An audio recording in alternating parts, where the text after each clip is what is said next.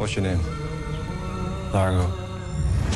What attracted me to Hong Kong is, in the comic books, action takes place in New York City.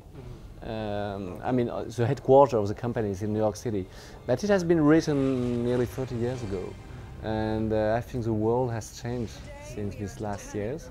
And I think that if New York City was the capital of the world in the 20th century, I think it's not true anymore now.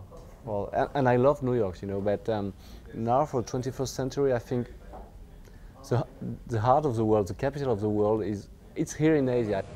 Allow me to introduce Mr. Largo Winch. Surely you don't intend to run the group? I have only one intention.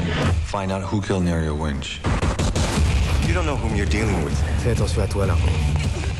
I was on the roof of the bus, driving around, in circles to, shoot again in Hong Kong, where I was really on the roof, and I had to lie down every time we went under a bridge, or else I would get hit by the bridge.